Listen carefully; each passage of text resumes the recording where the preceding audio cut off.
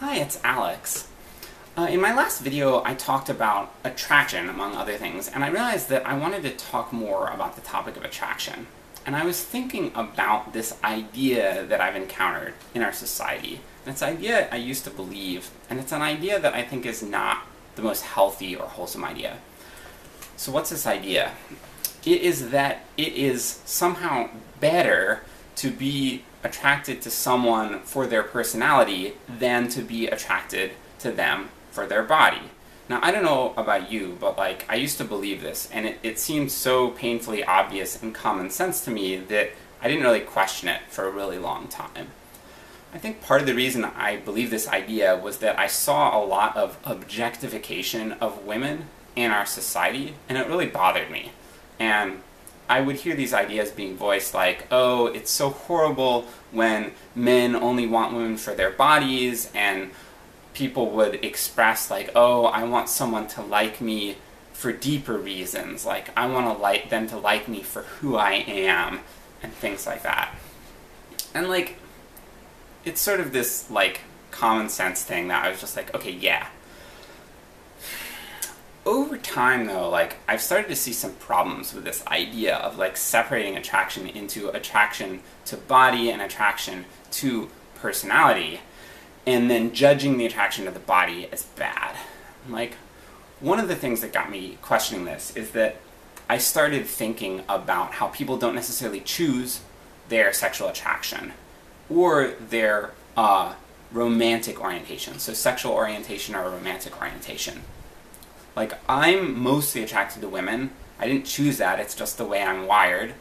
And there's some people who are mostly attracted to men, exclusively attracted to men, exclusively attracted to women. Some people are attracted to everyone. You know, we all have our own individual experience, and for the most part, we don't choose it or control it. And I think that there's a degree to which the sex characteristics and other characteristics of a person's body that we're attracted to are a little bit like that too. And I think it's not really worthwhile to judge ourselves for placing importance on certain things, certain elements of our attraction that we may not choose or have control over. There are some other ways in which I have problems, though, with this idea that attraction to the body is bad and attraction to personality is good. And one of them is that there are ways in which we don't even choose our personality traits.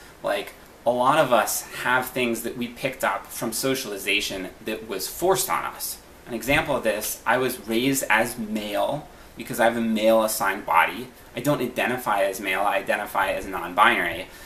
I didn't choose to be subjected to male socialization, but I was. So I grew up with this whole series of ways of thinking that were kind of pushed on me.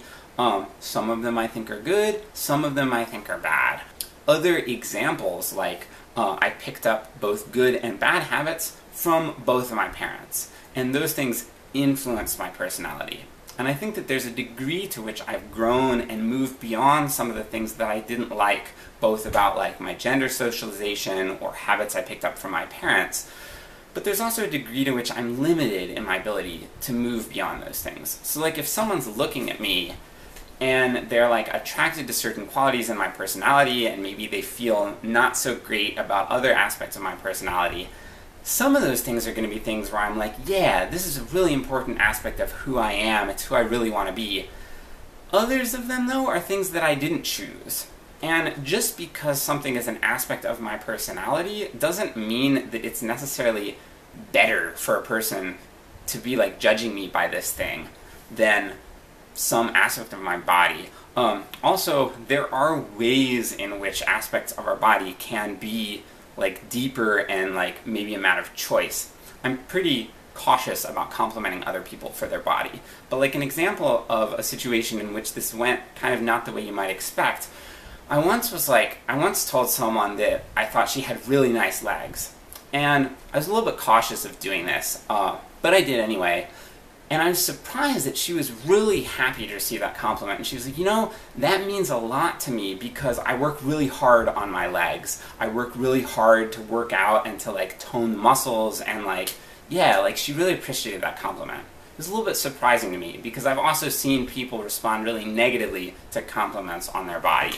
I'm just throwing that out there, though, to show you that this dichotomy of, like, body, bad, shallow, and, like, personality, deep and good, that is a problematic dichotomy. I think attraction is complex, and I think that our attraction to people's bodies is a good thing. I think our attraction to their personality is a good thing. I don't necessarily think it's any deeper when you like someone's personality. Sometimes it is, but sometimes it's not. I think when you're talking about that attraction to someone's body, I think what matters also is how you're channeling it. I don't think it's necessarily inherently objectifying just because you feel attracted to a person's body. I think that the key issue is that you channel that into feelings of respect for a person as a whole, and also interest in the person as a whole person. I think if you're doing that, then your attraction to their body is a good thing.